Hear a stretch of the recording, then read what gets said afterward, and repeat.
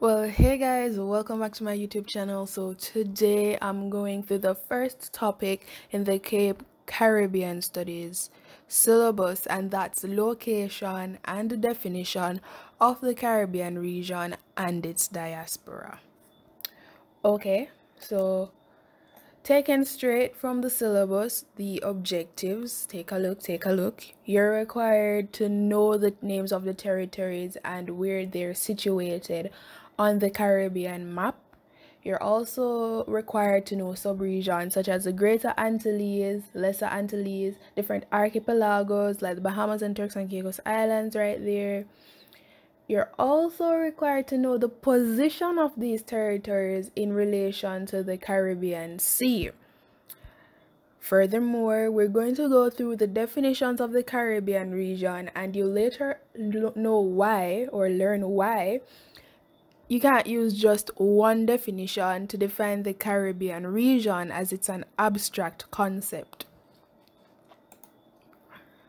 Now, firstly, when looking at the map, you need to know the names of the territories.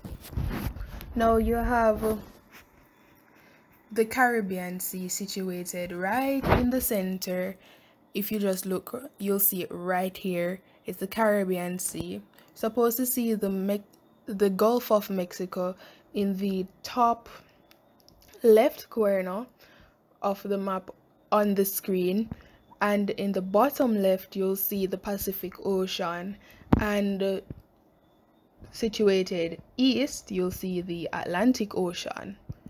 Now, the different subregions, you have the Greater Antilles, which consists of the larger set of islands or set of islands in the Caribbean. So those are like Cuba, the Cayman Islands, Jamaica, Hispaniola, and Puerto Rico. Hispaniola is an island with two countries, Haiti and the Dominican Republic. Haiti is French, the Dom Rep or the Dominican Republic, is Spanish. Cuba is the largest city by size and population in the Greater Antilles and in the Caribbean region. Haiti is the first black republic in the Western Hemisphere, got their independence in 1804. Puerto Rico is an associated state or freely associated state of the United States of America, and you'll learn that when we're going through the political definition of the Caribbean region. The Cayman Islands is a British overseas territory, meaning still a dependency, still depends on Britain. You'll learn other countries that are still dependent on Britain, like Montserrat. As well, the Lesser Antilles are the smaller groups of islands located east of the Caribbean Sea.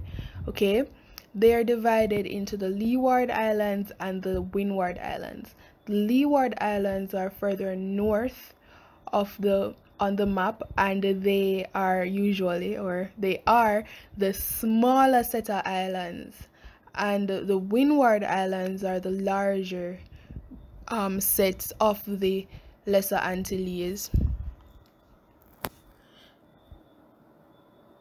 You also have the different mainland territories, like those of the South American continent, and the ones that we'll be studying here or just taking a look at are Colombia, Venezuela, Guyana, Suriname, and sometimes French Guyana, and the Central American countries like Mexico, Belize, Honduras, Nicaragua, Costa Rica, and Panama. Now, if you look at Panama, it's an isthmus, right? It's a narrow strip of land separating two water bodies, and those water bodies being the Caribbean Sea and the Pacific Ocean. And lastly, for now, when talking about the map here, we'll look at the top where you see the Bahamas and Turks and Caicos Islands. That archipelago is called the Lucayan Archipelago. And that's basically it for naming the territories, the subregions, etc. Now, looking at the geographical definition of the Caribbean. Defined geographically, the Caribbean is the area or region whose washed by the Caribbean Sea. So the countries whose coastlines are washed by the Caribbean Sea, or whose coastline touches the Caribbean Sea, are most often described as the countries of the Caribbean, or the Caribbean territories, and this is described as the Caribbean Basin. This definition, however, poses a challenge when you think about countries that are widely considered Caribbean territories, but they aren't washed by the Caribbean Sea. So does that make them not Caribbean? Right? So countries like Barbados, that's further east. Barbados lies in the Atlantic Ocean. The Bahamas, Guyana, Turks and Caicos Islands, and even Bermuda, they're excluded when sticking to this Caribbean basin, or strictly considering just the Caribbean basin definition. Furthermore, countries or territories, the geographic definition also names the territories the West Indies and the mainland territories which surround it. This now was on a misconception on the part of the Italian explorer Christopher Columbus when he arrived in the region in about 1492. He was in search of Asia, or more specifically the islands east of India, which are now present-day Indonesia. He realizes that he's in fact not in Asia. However, he names these islands the West Indies. Alright? Where he was looking for, or the islands he was searching for, were called, or he would call, the East Indies. However, that name didn't stick, it became obsolete. However, the term West Indies stuck. Right? Now, there's a lot of room for error, as quite often the Caribbean region is referred to as the West Indies. However, according to the Britannica Encyclopedia and many other sources, the West Indies are crescent-shaped group of islands. I don't have to go any further, because what I want you to focus on is the part where it says the West Indies is a crescent-shaped group of islands. No, the term West Indies only refers to the islands, so the mainland territories are not included. So countries like Guyana, Belize, Suriname, by this definition, they aren't Caribbean. See where I'm going? Now, you can also use lines of latitude and longitude to define the Caribbean geographically, because by approximation, the Caribbean spans about 60 degrees west to 85 degrees west longitude and sits about 5 degrees north to 25 degrees north of the equator. And most often, this approximation will have to be extended to about 30 degrees north of the equator to accommodate a country like Bermuda, because both historically and politically, that country is Caribbean. Now let's talk a bit about the geological definition. The geological definition speaks of the countries belonging to the Caribbean region lying on the Caribbean plate. Seems practical, right? But countries such as Cuba, the Bahamas, Turks and Caicos Islands, and Guyana, they do not lie on the Caribbean plate. And though this seems like a solid idea when trying to conceptualize what exactly the Caribbean is, when you stick strictly to the geological definition, these countries that are widely considered Caribbean are excluded. The geological definition also considers countries and their geological features and structures such as mountains and volcanoes. Most Caribbean countries, if not all, have defining mountains because here, for example, we have Haiti, meaning land of high mountains or mountainous. Even Montserrat, or yes, was formed as a result of seismic activity, which led to the formation of that volcanic island. The challenges presented, however, as I said, Cuba's countries such as Cuba, the Bahamas, and Turks and Caicos Islands, even Guyana, do not fall on the Caribbean plate. But many Central American territories do fall on the Caribbean plate, like Honduras, Nicaragua, Panama, and even Costa Rica, and they're not widely considered Caribbean. Now, the historical definition of the Caribbean speaks about countries in the Caribbean region being linked by similarities in their historical experiences, with a major part being the fact that most of the countries in the region were colonized by European forces.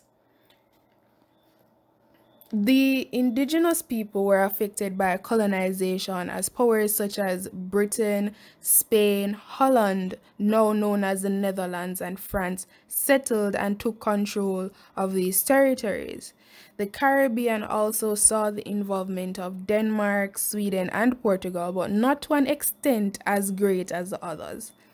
This led to the implementation of large-scale farming in the Caribbean as the indigenous people were enslaved and the plantation slavery was implemented, after which indentureship was seen. So it's a whole lot of stuff, to be honest. You'll see this when we go through the historical process. So even today, we can see where there's a high influence of the Europeans' culture in these countries, in the aspects of speech, religion, and even the food that we eat. Caribbean countries have even maintained a relationship with their metropoles, and those are the countries that once colonized them. And many of the processes used by the Europeans were to maintain and increase the wealth of their nations. With that said, even though Caribbean territories share similar historical experiences, they also have many differences. In fact, there are occasions where some of these Caribbean countries were controlled by more than one forces at different times, because we had the Spanish in Jamaica first around 1494, then later in 1655 you had the English coming to take over. Now, the problem that the historical definition poses, even though by the historical definition, a country like Bermuda that's sitting in the Atlantic is considered Caribbean. The historical definition includes Latin American countries, which are not widely considered Caribbean countries, such as Colombia and Venezuela, that were controlled by the Spanish. This definition is therefore too generalized, even though it is true. I don't even know what happened there. Like, what happened? The word is generalized, right? Yes. Anyways, the political definition, because if you follow me, girl, Jojo, the political definition, guys. There are two ways to look at the political definition. Firstly, you can relate the Caribbean territories having shared or similar political systems, that being some being independent states, that some we having associated states in the Caribbean, as well as we have republics, we have constitutional monarchies, Yes. So I'm going to run into the second way just like this because they're kind of linked and tied in with each other. Now, there are also regional groups and organizations in which countries that are Caribbean or Caribbean countries are a part of. One major one being CARICOM, and I think we all know about CARICOM, like know of CARICOM, but I don't think we know of CARICOM or know as much as we should. Or let me speak for myself, I don't know as much as I should about CARICOM. Anyways, there are many groups and organizations, right, dedicated to its Caribbean members. Now, the Caribbean community, that's CARICOM, is now chaired by Ralph Gonsalves, which is the PM of St. Vincent and the Grenadines, I believe. They have what we call member states and associated member states. There are 15 member states, that being Antigua and Barbuda, St. Lucia, St. Kitts and Nevis, St. Vincent and the Grenadines, Trinidad and Tobago, Suriname, Belize, Dominica, Barbados, the Bahamas, Haiti, Jamaica. I think I said all of them. I'm hoping I wasn't counting. Anyways, there are 15 of them, right? And there are 5 associated member states, that being Anguilla, Bermuda, Turks and Caicos Islands, the Cayman Islands, and BVI, that is the British Virgin Islands. Okay. Now, politically, once again, Bermuda is defined as Caribbean politically because Bermuda is a part of a Caribbean regional organization, or at least considered a member. Okay, so politically, Bermuda is a Caribbean country. Now, the problem posed with this is that not every country that is considered Caribbean is a part of these organizations, because Cuba is communist, so it wouldn't be a part of, or the people wouldn't be a part, or the country wouldn't be a part of CARICOM, you see. And we also have a major organization around the 1960s, 1967, I believe. Need to brush up on my history. The West Indies Associated States, and that was a major organization, right, which involved islands in the Caribbean Sea that were British colonies which had a relationship with Britain or the British, but were recognized as free. They were called statehoods, right? However, the British did not control the country's domestic affairs. However, they served the purpose, or served as a source of defense. Yes, so they weren't independent or considered sovereign states. This status of statehood only granted these countries with internal self-government. And the islands attempted several types of federations, and a major federation was the West Indies Federation that was established in 1958. It dissolved in 1962. However, there's some real interesting stuff going on with that. I won't go too deep into it because I don't think we need to know about it. I'm not sure if we need to know about it, honestly. But in 1961, Eric Williams, who was the premier of Trinidad and Tobago at the time, made the famous quote, "1 from 10 leaves not," which represented Jamaica's withdrawal from the West Indies Federation, because in 1961 Alexander Bustamante announced that Jamaica will no longer be a part of the West Indies Federation. Now, the original members of the West Indies Associated States were those of the West Indies Federation, excluding Jamaica and Trinidad and Tobago. Eventually, these states headed towards independence in the 1970s and early 1980s, and the West Indies Associated States was succeeded by the OECS, which is the Organization of Eastern Caribbean States, which was established in 1981. By then, most of the territories were actually independent except for Montserrat, which remains even today a British dependency. So the independent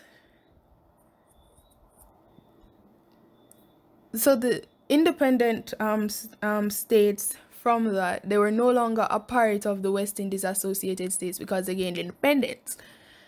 Now, as per similar systems of governments in the Caribbean, even though many Caribbean countries have the same or similar type of systems of government or types of governance, in the Caribbean, there are many other types of governments in other Caribbean countries, and not all Caribbean countries share the same type of governance.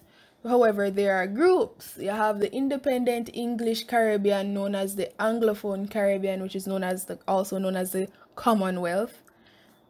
You have the British dependencies, as I said, like the Cayman Islands and Montserrat. Yeah, you also have the Free Associated State of Puerto Rico, which is an associated state of the United States, or also known as an overseas territory of the United States. Overseas territory of the United States. Puerto Rico is a whole new history story, so if you want to know more about that, you can go read it. It had to do with the Spanish-American War. Anyways, people of Puerto Rico are considered U.S. citizens. However, they don't have a vote in the Congress, so they aren't allowed to vote in the United States. However, they can travel freely between the island of Puerto Rico and the United States. Similarly, with the French Caribbean, no, politically, countries like Martinique, Guadeloupe, and French Guiana are not Caribbean territories politically because they are overseas departments, or it's spelled like departments, but you know, it's French. It has like one. I know it's not English because it had a little. Is it still an accent in French? I never did French. I did Spanish. See with me. So correct my French if I'm wrong, but they're French departments, and you can consider these overseas territories as like parishes that are not connected to the mainland, to the French mainland. Just as for Puerto Rico, you can consider it a parish. I wouldn't say a state because they aren't given the status as a state, but if you want, you can consider it like a state that's not connected to the mainland. However, it's not a state. They didn't name it a state. Don't say I told you it was a state. It's not a state. I am emphasizing this in case you know you zone out a bit. I hope you're not zoning out though. In case you zoned out a bit, Puerto Rico, not a state of the United States. It's an overseas territory. Now, for Martinique, Guadeloupe, French Guiana, as per usual, yes, they're overseas territories of France. So politically, they're not Caribbean. Yeah, we're recapping all of that. Anyways, they also have French citizenship, just as Puerto Ricans have U.S. citizenship. So, by the geographical definition and the geological definition, Martinique, Guadeloupe, and the French Guiana not French Guiana. Martinique and Guadeloupe are Caribbean countries. So, but politically they aren't because of them being overseas territories of France. So let's look at the final definition, the diasporic definition. This one's quite short, quite simple. A diaspora is a group of people who spread or leave from a country of origin to another to settle, and the Caribbean diaspora therefore refers to the people of the Caribbean or people of Caribbean origin that, even though have moved away, they still have a connection with their homeland, whether that be emotionally, culturally, economically, or just by family, right? These people, despite living elsewhere, still identify themselves as Caribbean, and this involves people who have migrated, descendants of those who have migrated, and those who identify themselves as Caribbean simply because they practice the Caribbean culture. So that's it for this entire video. So once again, guys, if you are, oh, I forgot to tell you that there is a quiz at the end of this PowerPoint, so you can